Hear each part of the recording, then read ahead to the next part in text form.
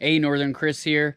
In this video, I have the 20-foot shipping container. It's been sitting here for maybe a month now, and this left door is next to impossible to close. So I looked online, there aren't many videos, but what I could find is if I lift this corner up about an inch, I can place this little patio slab underneath it to help shift the whole container.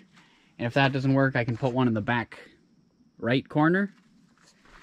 And that should help the front twist enough so these doors should be easy to open and close.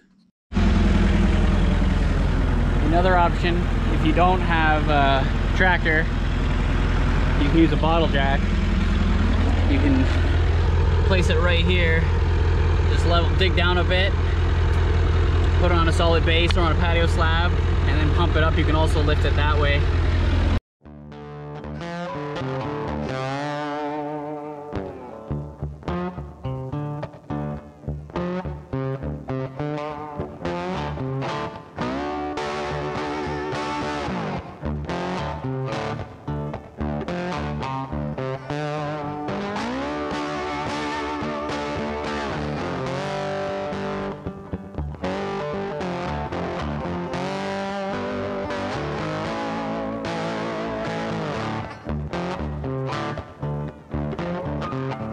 There you have it. It's a super easy fix. Maybe took 10 minutes in total, and now those doors open and close easily.